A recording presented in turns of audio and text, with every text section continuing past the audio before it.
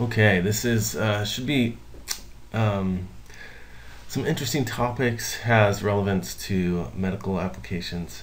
We're going to talk about the physiology of animals, or how they maintain homeostasis, the internal um, reactions and processes which allow for the efficient use of energy and the coordination between systems to maintain homeostasis again. So what is homeostasis? It is the steady state or ability of an organism to maintain conditions required for life. This, of course, requires exchange with the environment because we need oxygen, we need food for energy, and to maintain our tissues within our body. There is a connection, as we've mentioned. One of the themes of biology is the connection between form and function, and anatomy is the study of those forms, from the microscopic cellular structures and organelles all the way up to organs and organ systems into the whole organism itself. Physiology then is how the structures work, how they function, to help maintain homeostasis.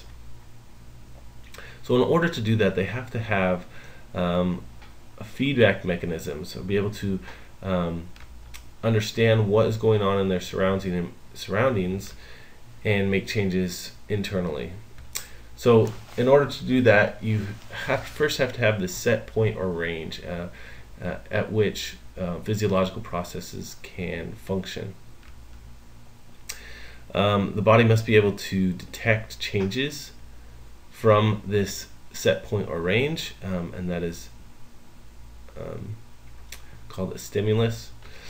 And then in order to do so, there must be a receptor or sensor which detects the variations in that stimulus. The sensor then passes information onto the integration center, so in humans it's going to be your brain, which compares the set point and the stimulus, and then does something about it, has some sort of corrective action if necessary. The effector then is what actually causes the change to compensate for that deviation, for that stimulus. And then the response is the activity by the effector to move towards that set point. Now these can be negative or positive. In a negative feedback, you are pulling away from the set point and then doing something to get it back to that set point. So you're kind of working against the stimulus.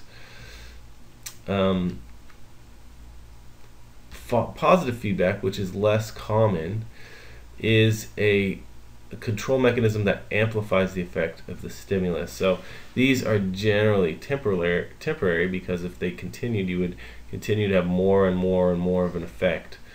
But at some point there will be a stop. So birthing is an example of this. Once labor starts, you have a cascade of events which kind of build and build and build on top of each other. Cervix dilates, the muscles start contracting and push the baby out, and this continues to get stronger and stronger in stimulus until birthing is complete. Some other regulated changes over time include puberty and the menstrual cycle. You also have things throughout your day which cause changes, and those are called circadian rhythms, regulated within 24 hours. You sleep, your metabolism is much different during sleep when you're awake and out and doing things. This is a function of a hormone melatonin, the sleep-wake cycles, especially the sleep cycles. And then jet lag occurs when your external signals, which you use to determine what is day and when you should sleep, are out of sync with your circadian rhythms. So you may be up really late even though it's dark, and it takes a few days before they reset and recalibrate. Okay, this is specific. This has shown to be statistically significant in Major League Baseball games where a team has to travel through time zones. Their circadian rhythms are off to their stimuli, and that affects their performance in games. All right, so we will highlight a few things, and that is the exchanges of gases with tissue, which requires both our circulatory and respiratory system. So we'll talk about these two in animals. So the problem, or really the outcome, is that diffusion of gases, you want diffusion of oxygen, carbon dioxide, right? You want, you're going to have carbon dioxide building up in your tissues as a byproduct of aerobic respiration, and you need oxygen. So those things have to come in and out of your organism.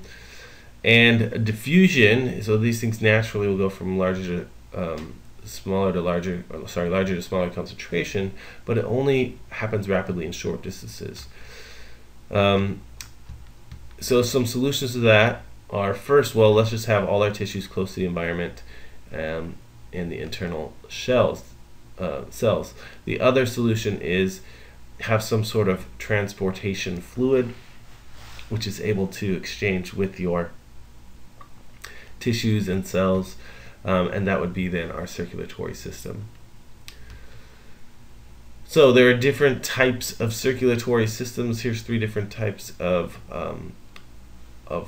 hearts and blood flow.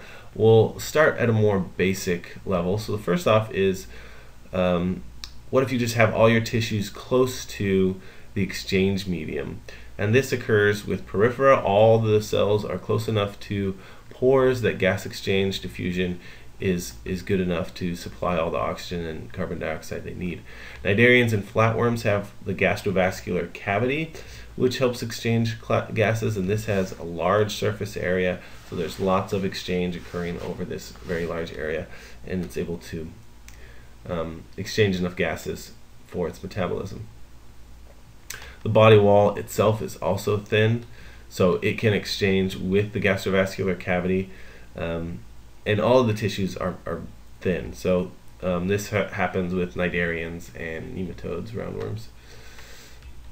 Okay, so if you are close to the medium, such as in single cell, or you have a very large flat organ where lots of exchange can occur, such as with the gastrovascular cavity, then diffusion will be fine.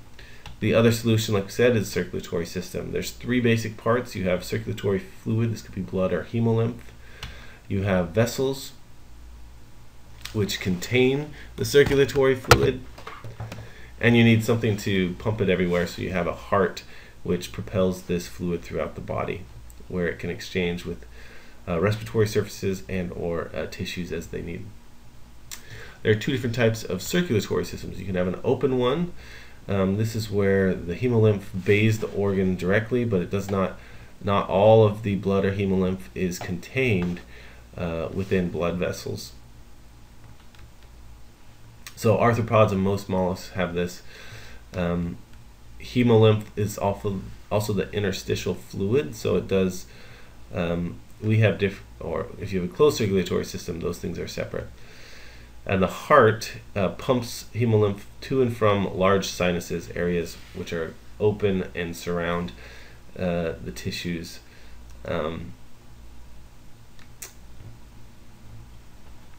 that's our open circulatory system.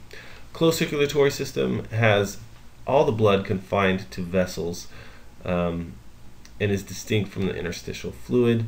The vessels branch further and further, smaller and smaller, until they get down into very small capillaries that surround tissues and infiltrate them, and then they can exchange gases at those very small capillaries. Annelid cephalopods and vertebrates have this type of circulatory system. So comparing the 2 side by side, an open circulatory system is less efficient at delivering oxygen, is inexpensive energetically, which is why it's used by many animals, and it has a lower hydrostatic pressure, and you cannot specialize delivery of oxygen to different areas. So An open circulatory system is good in small organisms that have very general needs and is very easy but inefficient way of delivering oxygen and nutrients to tissues. The closed circulatory system, although it's energetically expensive, allows for specialization to different areas and is more specialized, more specific. So the circulatory vessels within our circulatory system include arteries, which take blood away from the heart, and veins, which take blood back to the heart. Capillaries then are those smallest vessels where gas exchange occurs. The heart has atria, which receive blood from veins, and ventricles, which pump blood into the arteries. We mentioned this before, fish circulation. It has a single circulation with a two-chambered heart, a ventricle, and an atrium. The atrium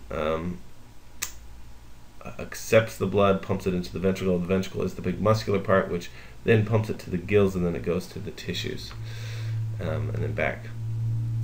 So it's just one continuous loop, and fish and sharks have this type of closed circulatory system. Double circulation is used by amphibians, reptiles, mammals, birds, and crocodiles. It has two circuits, so one which goes to the respiratory tissue or the lungs, and another which goes to the systemic tissues. It can be 3 or 4 chambered. Amphibian and reptiles have 3 chambers. So you see that here. And then birds, mammals, and crocodiles have 4 chambers. So the amphibian heart has 2 atria and 1 ventricle. So the blood, the oxygenated and deoxygenated blood mixes in the ventricle, but because it has these deep folds, most of the ridges here, the deep folds, they keep most of the blood from mixing and allow for passage of oxygenated blood to the tissues and deoxygenated blood to the lungs. And they do have a mechanism which allows them to divert blood away from the lungs when they are diving. The mammalian heart has 2 atria and 2 ventricles. The pulmonary artery goes towards the lungs, and the pulmonary vein comes back from the lungs with oxygenated blood. The aorta accepts the oxygenated blood from the left ventricle and passes it to the tissues. All of the deoxygenated blood gathers back to the vena cava and then into the atrium. You have valves which help to prevent the mixing of blood. The AV valves are between the atria and ventricles, and the semilunar valves are on the aorta and pulmonary trunk here to prevent blood from mixing back into the heart. So the blood flows, if you want to start with the vena cava, where it has deoxygenated blood into the right atrium, through the AV valve into the right ventricle. That ventricle contracts and squirts it through the semilunar valve of the pulmonary trunk. That goes then to the pulmonary artery to the lungs. The lungs oxygenate the blood, and then it comes back to the heart through the to the pulmonary veins, which then goes into the left atrium through the left AV valve into the left ventricle, and then that contracts through the semilunar valve and out the aorta to the tissues, back to the vena cava. So the heart has a rhythmic beating to it. The systole is a period of contraction, and diastole is a period of relaxation. You can feel this in your blood vessels and measure your heart rate, which is the number of beats per minute. And also you can measure how hard it is beating, and that would be a measurement of the blood pressure. Blood vessels have elastic tissue to absorb pressure from the ventricles, especially those close to the heart, such as the aorta. They also have smooth muscles, which allows them to contract or relax to allow vasodilation, which would be allowing the lumen or the space with the blood to get larger. or vasoconstrict, which makes that get smaller to increase blood pressure or decrease blood flow. Veins do not have a lot of mechanisms for these smooth muscles for vasoconstriction or vasodilation, but they're very elastic and they can be affected by the contraction of muscles around them. So veins kind of rely on movements to get blood back to the heart. They also have one-way valves to prevent the backflow of blood, so you don't have blood pooling in areas. All right, capillaries again are those microscopic and porous areas which allow blood exchange of nutrients, waste, and gases. The blood pressure decreases from the arteries to the capillaries because you have many more of these capillaries.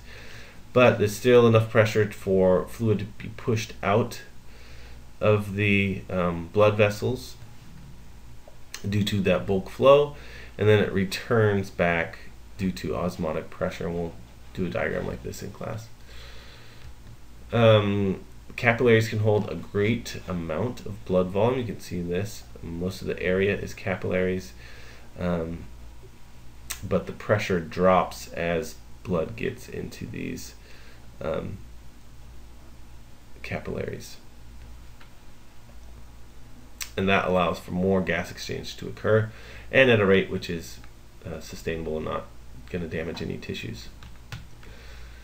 So blood vessels depend on the external environment and heart to help maintain homeostasis. When exercising, heart will beat faster, which is called tachycardia. Arteries to viscera, so the areas which aren't important for exercise, such as digestive system or kidneys, will reduce blood flow. Arteries to muscles will increase blood flow through vasodilation, and the arteries near the skin will vasodilate to release heat, which is a byproduct of exercise. Finally, we have our diving response. So this is seen in most diving animals, especially mammals. And the stimulus is somewhat a decrease in oxygen, but more so an increase in carbon dioxide in the blood, which is a signal to your body that you need more oxygen. The response is to decrease the heart rate, which we demonstrated in lab. Shunt blood away from the viscera, so away from, again, these digestive and other organs which are not important when you're just trying to survive underwater.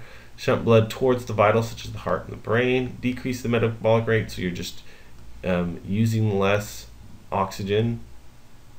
Increasing anaerobic fermentation and using oxygen stores, such as in hemoglobin, which is within your blood, and myoglobin, which is in your muscles. There's also some stored in your lungs and your spleen.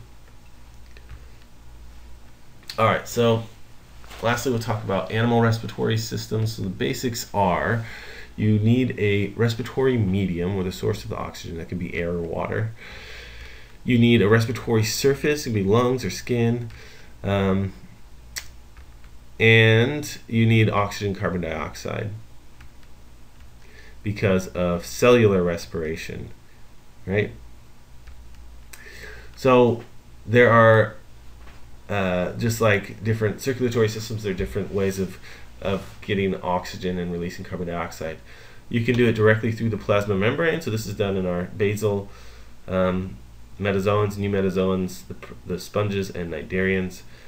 Just exchange through their cells. Sponges, alright, so flatworms also do this. So similar to the other gastrovascular cavity and their circulatory systems as well. The epithelium, you can do it through your skin, must remain moist, which allows for oxygen, carbon dioxide to transpire through them. And these organisms usually have a high surface area to volume ratio, so lots of skin in order to be able to do this. You can have gills, so tadpoles have gills or fish have gills, which has a lot of folded membrane and increased surface area. You can have trachea, which are high or large tubes which just hold air, and you can have lungs, which are highly branched and modified tubes that exchange with the blood. So a good acronym to remember this is GPELT: gills, plasma membrane, epithelium, lungs, and tracheal system. All right, so water. Water does not have a lot of oxygen compared to air. It actually has the same percentage, 21% of the air in water is oxygen, but there just isn't very much because water is much more dense and viscous. Carbon dioxide and oxygen don't diffuse very well within the water, at least from the air. So, and it also has to move through this viscous water, so it's harder to go greater distances. So some solutions to that: increased surface area. You can see that in gills, external gills. This is of a salamander. All those little threads are exposed to the water and extracting oxygen and releasing carbon dioxide. You can have ventilation, so moving water over your respiratory surface, and fish do that. They have a structure around their gills called the operculum, which they can like move in and out to continuously have a flow of water. You have countercurrent exchange, which is a more efficient way of getting oxygen out. You can decrease your metabolism, so you just need less oxygen, and a lot of fish live in these cold waters and are able to do that. Or similarly, a sea star can do that. All right, so gills, outfoldings of the body suspended in water. They can be external or internal, so enclosed in a space or just exposed to the water. And many fish and crustaceans also use ventilation. Sharks, however, cannot ventilate. Instead, they have to either swim or find a current in which they can rest, and that current will allow them to have continuous water over their gills. The countercurrent exchange system extracts up to 80% of oxygen in the water. Gills are ineffective when exposed to air because they clump together and they dry out. And so some organisms like crabs can breathe out of the water by having their gills internally and also encased in a water area so that they don't clump together. There's a little crab. That's why they can go kind of in and out of water pretty much freely. But at some point they will lose water, and so they will need to be close to the water so they can replenish that. Okay, fish again have these gills.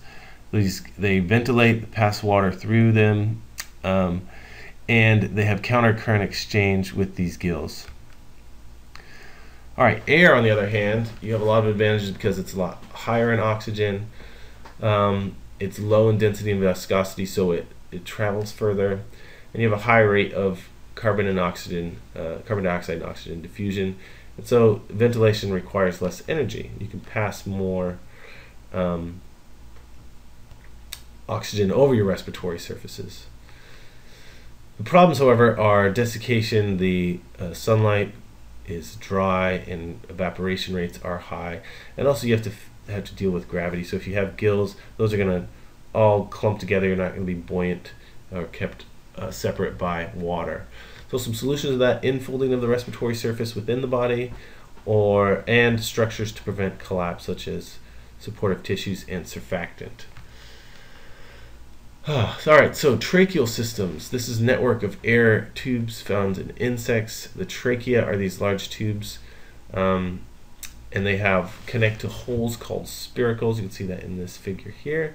These are all the tracheae, the network of tubes in here. And they divide further and further until they exchange with their tissues. And these are generally fine for use of diffusion rates. And larger insects, ones that need more gas exchange, will ventilate by contracting their muzzles, especially during flight, where they're going to need more oxygen. So the question might be, why aren't insects the size of humans? And there's actually been some research done on this. It used to be insects were a lot larger, and they found that there's a trade-off between these tracheal systems and then supportive tissues for an insect's body. So if an insect has very large tracheal systems, then it can't have as many supportive tissues, so it can't be very large. But it used to be the oxygen in the atmosphere was at a much greater concentration, so insects during those time periods were allowed to be much bigger because their tracheal systems could be much smaller and they could devote more energy to, or more of their structure to, supportive tissues. And they've actually done some experiments where they have exposed insects to a large, an oxygen artificially increased in oxygen, and those bugs, those insects, are larger than the normal atmospheric insects. Alright, finally you have lungs, which are similar to the tracheal system but restricted to one location. They don't go to different parts of the body, and it depends on the circulatory system to exchange gases. It's evolved in spiders, terrestrial snails, and vertebrates. Amphibians have lungs, gills, and cutaneous gas exchange, so depending on the parts of their life cycle. Reptiles, birds, and mammals depend exclusively on lungs, and some turtles supplement gas exchange at the lungs with epithelial exchange in the mouth and the cloaca. So the cloaca is their reproductive and digestive opening, so they can take water in there and extract oxygen out of the water, and they can do the same thing with membranes in their mouth. It's kind of crazy. All right, so a good question, food for thought. What are the mediums and respiratory surface of amphibians in different parts of their life cycle? So they have eggs, larvae with lungs, and terrestrial forms, larvae with gills and terrestrial forms with lungs. We'll talk about that in class. All right, that's it.